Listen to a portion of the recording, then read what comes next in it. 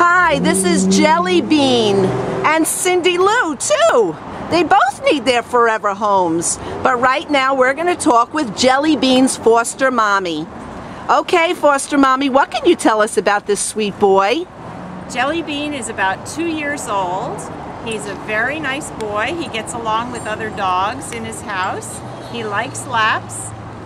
He thinks he's tough, so he will bark and growl at all the dogs that he sees here, but he doesn't really mean it. He is playful. He likes to go for walks, and he likes laps too.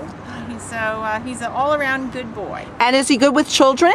He's very good with kids. They all pick him up and carry him around like he's a baby, and he's happy with that. And is he potty trained? He's close. He's close. He's close. I would say probably 90%. 90% is pretty good. And he's good in a crate at night. Actually, we put him in a pen with Cindy Lou at night, and they're very, very good and quiet. They sleep all night long. They're very good. That's very, very good. So if you're looking for a sweet little boy, please apply to adopt Jelly Bean at www.wagonin.rescuegroups.org. Go to website features, forms, and applications.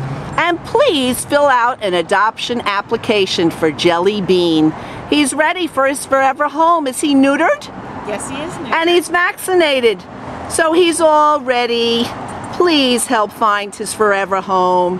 Thank you.